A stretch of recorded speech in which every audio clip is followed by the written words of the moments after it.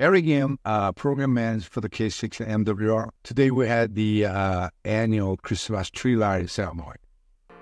During the events, we had basically consist of three major parts. We had an opening ceremony, and then we have a band's play, and then we have a Santa's ride.